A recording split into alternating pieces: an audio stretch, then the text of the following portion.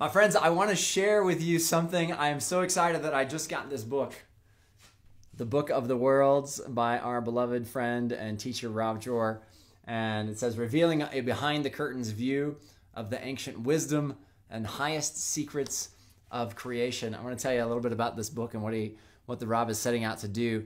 It's really fantastic. He's taking like these deep, mystical, old concepts and bringing them down to earth to where we can begin to understand and grasp some of this stuff in our current realm and our current way of thinking. And he does a fantastic job. He talks about why the world was made and how it's made and who you are and who I am. What's the world going to look like when the Messiah is here, and how to help people understand who the Creator is. Really, really something extraordinary. I want to read you just a short little snippet when he talks about the Creator and us kind of coming to know who the Creator is. And he says, I used to have an example I've used many times to try and explain to an individual the existence of the Creator. It's like trying to explain the existence of water to a fish. You see how like clever he is to get this down-to-earth stuff? It doesn't matter if the fish is in a tank or in the ocean. He's in the water, but he doesn't see and experience the water as we do. He sees food, he's able to breathe, he sees other fish and so many other things. He has his own plans for every day.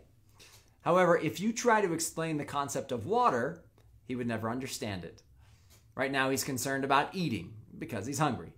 He's unaware that his very existence is dependent on the water.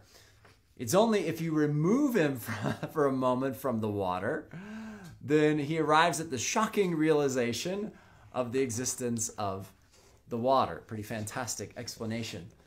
So, how are we different than the fish, he says? We can say things like, everything is the Creator.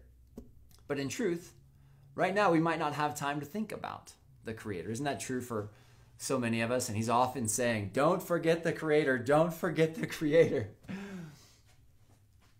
We might be hungry, thirsty, or tired. We should only realize that it is impossible to eat or to drink without the Creator. It is He who supplies all our needs. Also, we are incapable of sleeping or waking because it is He who allows us to fall asleep and then awakens us again in the morning. Really, really amazing down-to-earth teachings from Rav Dror. I would absolutely love to recommend that you guys pick up this book. It's available from emunah.com, emunah.com by our beloved friend Dror Moshe Kasuto. I think you will be very, very happy that you picked up this book.